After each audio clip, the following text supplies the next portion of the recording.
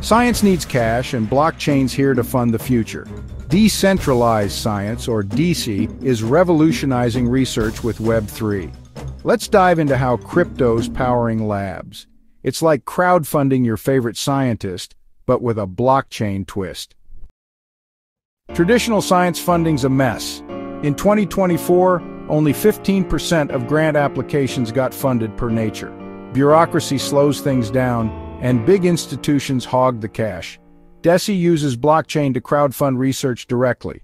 $100 million went to projects in 2024 per CoinDesk. No more begging for grants like a lab rat chasing cheese. Here's the tech magic. Platforms like VitaDAO or LabDAO use tokens to fund research. Scientists pitch projects and token holders vote via smart contracts. Funds go straight to labs, no middleman. In 2024, 500 projects got $50 million via DeSci per Cointelegraph. It's like Kickstarter for curing diseases with crypto as the fuel. Why's this awesome? Transparency. Every dollar's tracked on the blockchain, cutting fraud by 60% per PwC. Anyone can fund science, from crypto whales to students. DeSci backed 200 cancer studies in 2024 per Masari. Your BTC could help crack Alzheimer's. Talk about a moonshot. But it's not all test tube triumphs.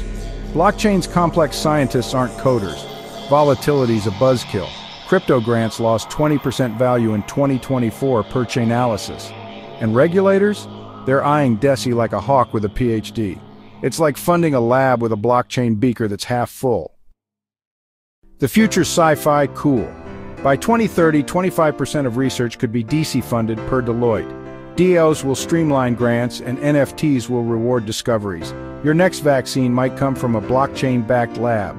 It's not just science, it's a Web3 research revolution. DeSci's making science open and funded. Got ideas for Web3 research? Drop them in the comments, smash that like, and subscribe for more crypto scoops. Ready to back the next breakthrough?